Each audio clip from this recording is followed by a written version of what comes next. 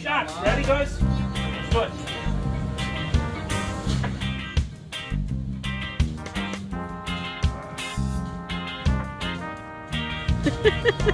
Woo!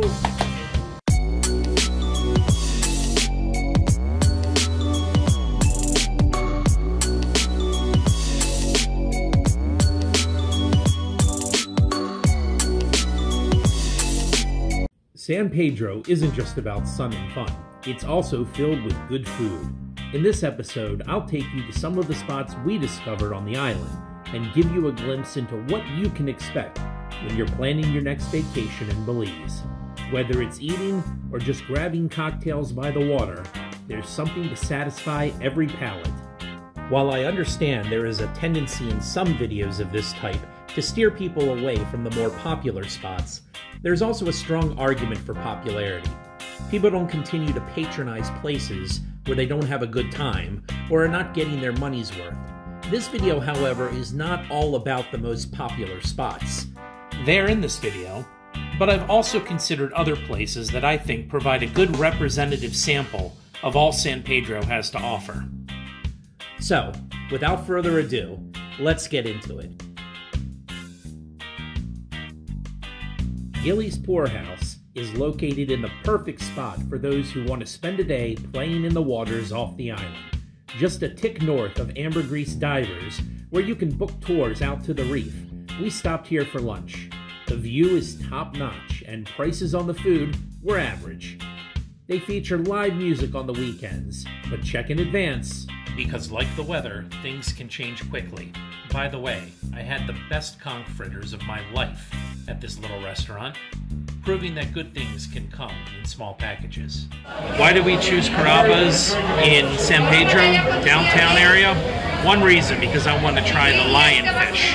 And they have lionfish, it's fresh, and I'm gonna eat that bad boy tonight. When asking around about a recommendation for fresh fish, the one restaurant that kept coming up was Caramba. As far as restaurants go, this is one of the more popular spots. This definitely is a restaurant for tourists, a point that's reflected in the price, and it's easy to get carried away when loading up your plate with as much seafood as you can eat, as we soon learned. So this is the stone crab right here? Stone crabs.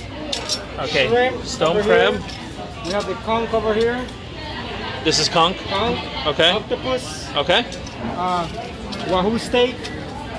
Our famous hogfish over here, guys. Okay. Hogfish. Wow. Same over here. Hogfish. Hogfish, okay. Hogfish. Fresh fish Nice. from Belize, one of the best. It's called hog? Yeah. Hogfish, We have okay. the black grouper. Wow, awesome. I have to try lionfish just because it's so unique. That we Mutton don't snapper. think. Plato. Mutton snapper. The snapper, okay. Yeah. Deep sea.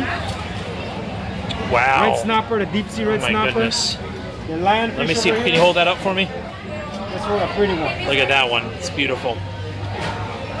Krista, look at the lionfish. Lionfish. Nice. Almost looking like a piranha, but it's a lionfish. It's dangerous. Piranhas and lions. All right. The mutton snapper over here. Wow. Okay.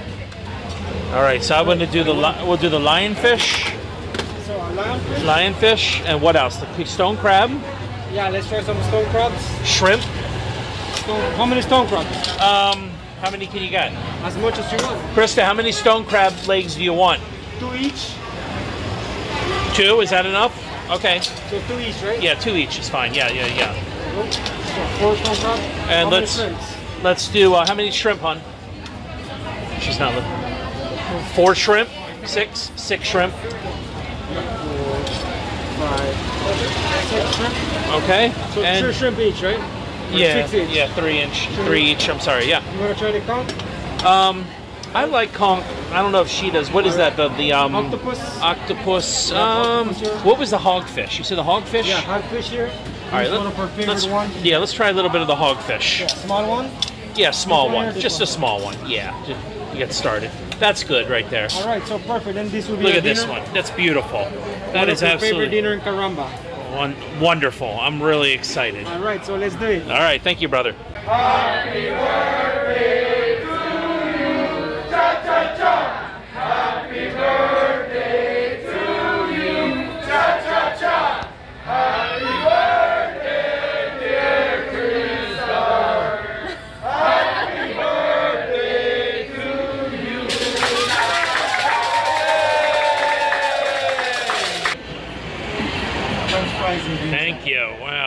this. There we go. My goodness. Some garlic butter is coming right on the way, okay? All right. So the hogfish, lionfish, stone crab. That's the tiger jumbo shrimp. We got it Awesome. out here happening. Unbelievable. Thank you so much. My gosh, Krista, this is like a lot of food.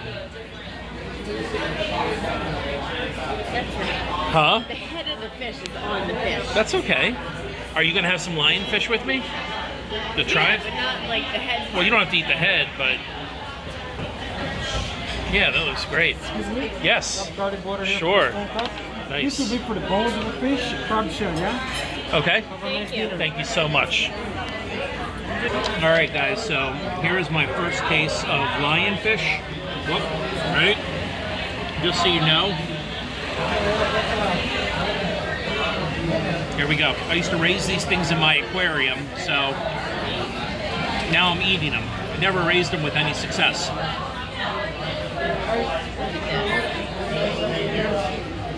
Yeah, so lionfish is quite unremarkable. Tastes like tilapia or any kind of whitefish that you may be used to. The hogfish was good. We had hogfish, but that was also deep fried. So stone crab, not as good as Maryland crabs. Nothing beats Maryland crabs. Sorry, blue crab. And the shrimp, it was different. They were bigger though, right? They were big. In my opinion, Secret Beach is an essential stop when visiting Ambergris Caye. No sargassum floating around on the bayside, great beaches, and lots of room to stretch out and move around. There are multiple restaurants here, but for our money, Happy Island was the way to go. We spent an entire day here and had breakfast and lunch. The prices are quite reasonable as well. So I got some loaded nachos here for breakfast, lunch, and Krista's got the shrimp fritters with pineapple sauce. Is it good? So good. Everything we've eaten here is incredible. That is true, yeah. Nothing has been a disappointment here. Service with a smile. There you guys go. Thank you so much. This is our famous DP, Drunken Pineapple, and I hope you love it. Very good. And now it's lunchtime, so we've got a club sandwich here with a little bit of egg in it this time and some melted cheese. That looks like heaven. Yum. We're gonna feed them French fries here, right?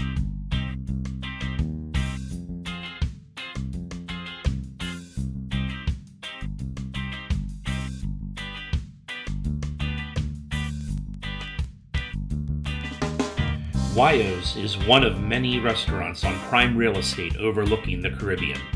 We were immediately impressed by the attentive and friendly staff, the stiff drinks, and the atmosphere. It was apparent that we would be spending some time there and drinking a bit to get the day started. Drink prices were very reasonable, and as attested to in so many Google reviews, you feel the love and gratefulness when you're there. So when you're in San Pedro and you're looking for a drink and you want something strong like me, you gotta come to Wyo's, guys. This is the best place. You got Mikey here. Always. Mikey is the man. He took care of us. The hospitality here is off the chart. These guys are great. Love it. Love Belize. Belize for life. San Pedro for life. All the way, San Pedro, Trey. That's my man. Love this guy. Peace. Sandy Toes Beach Bar and Grill is another beautiful beachfront spot overlooking the clear waters of the Caribbean that makes the list. Just a 5-minute golf cart ride from San Pedro Center, I will always remember Sandy Toes because this was the first place I had the Belizean breakfast favorite, Fried Jacks. What are Fried Jacks? Well, I won't spoil it for you, but if you like fried dough, you'll love Fried Jacks. Make sure to check in with the staff as they do feature live music on various days throughout the week. We are doing some lunch, and so I got this bean dip with regular chips and then these things called Fried Jack. Basically just fried pastry dough. It tastes like, dip it in here. It's a Belizean food. They love it, and so do I. It's very good. Krista got Taquitos. Taquitos. Super yummy. We made our way to Ugly Duck one beautiful morning and found the largest breakfast crowd in San Pedro as of yet. People seemed pleased by the food, and the view of the reef in the distance was just as pleasing. After a while, places like Sandy Toes, Guayos, Rum Dog, the Palapa Bar, they all kind of merge into one memory. That's not necessarily a bad thing, since there's quite a selection of beachfront establishments to choose from. If you're like me, that also makes it easier to duck the larger crowds, as people are more spread out. As for the food and drink, Ugly Duck was a solid choice for what little we had. So for all my Maryland people, we're here at the Ugly Duck in San Pedro. We're looking at the menu, and look what we saw. Cheddar Bay. And what this says here, it's sharpened white cheddar mix with a touch of Old Bay. Yes, people, Baltimore, Maryland represent. If there's one restaurant we visited that goes over the top to bring elegance to this third world paradise, it's got to be Hidden Treasure Restaurant and Lounge. Nestled in a community on dirt roads that leaves every impression of a traditional Central American suburb, the restaurant seems completely out of place. Make sure if you're coming from the north end of the island that your golf cart is gassed up, as Hidden Treasure is a bit south of central San Pedro.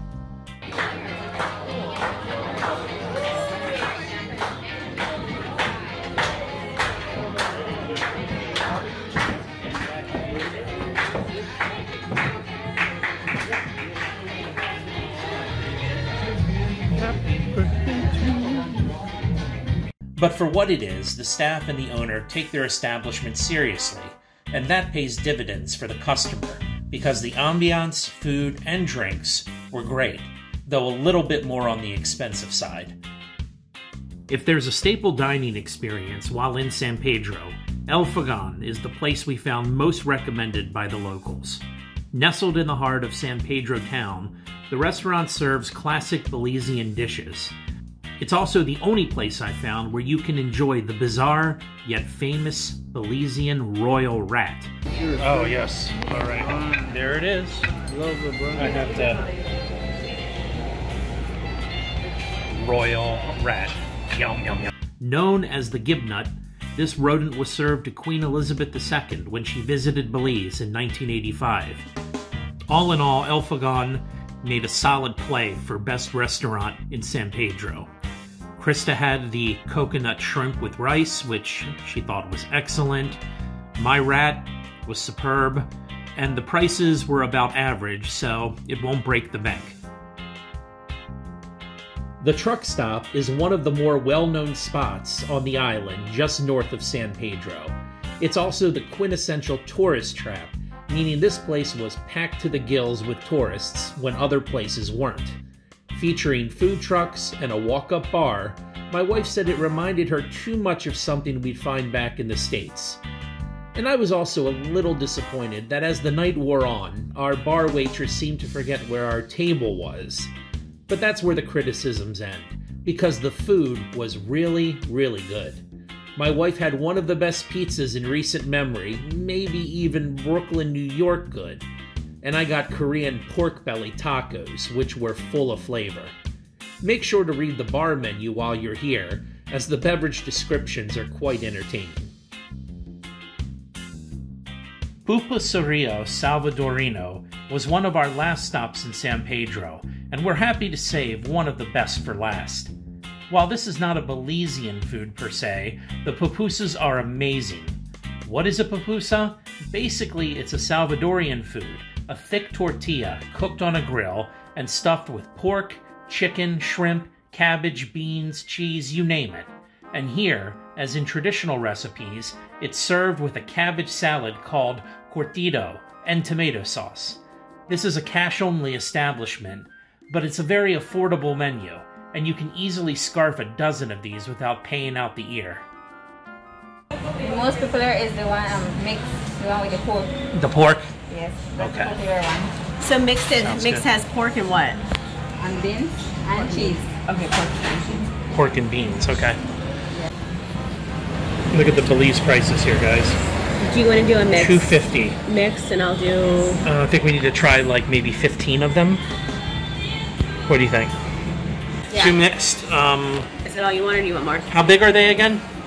Like this size? Oh, they're small. Size of a tortilla. Okay, so no, we got to load up then. Okay, can we do a pumpkin? And can we do a spinach? And a shrimp. Pumpkin with cheese or just pumpkin? Pumpkin with cheese. Pumpkin with cheese, spinach, and throw in a shrimp too. With cheese, right? Yes. Sure, All cheese, with cheese on everything. One each? We'll share We're just gonna share, right? So one it's- each of the mixed, so two mixed. Two mix, one pumpkin and cheese, one spinach and cheese, and one shrimp and cheese. Yes. Yes, that sounds good. Thank you. Mmm, papusa. Is it good? Oh my god, it's good. Is it really good? It's like a quesadilla, except a million times better. Really?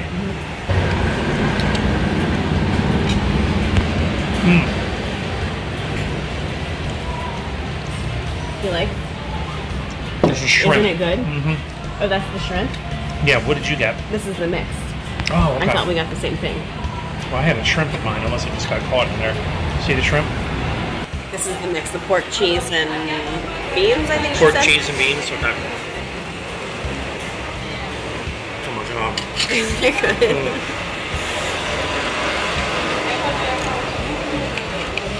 Unbelievable. It almost looks like Carolina Gold barbecue sauce. Alright, here we go. You don't think that's hot? It's a good hot. It's not like I had one that was just horrifyingly hot. You've got a pretty formidable palate. I mean, I think that this is hot, like really hot. Huh? I think I tried that one that it said like beware on it. It was like a super hot one. That was a lot. Trey eating her El Salvadorian food here with the American flag behind her on the wall, and drinking Coca-Cola. You have to admit, I'm pretty adventurous. You're an adventurous eater too. As long as it's not in the sky. But you're also an adventurous eater. You had barracuda, you had the lionfish. The only thing you wouldn't eat is the rat. Yeah. So if you had the rat, you would have had the triple. And I won't adventure anything that's high in the sky. Anything in the water, I'll do. No. Thank you for coming along with me on this tour of San Pedro's restaurants and bars. These 10 places should give you a good idea of what awaits you in paradise. Let me know in the comments section if I missed your favorite restaurant in San Pedro. If you liked this video, please give it a thumbs up and consider subscribing, as more content is coming soon. Take care, and I'll see you next time.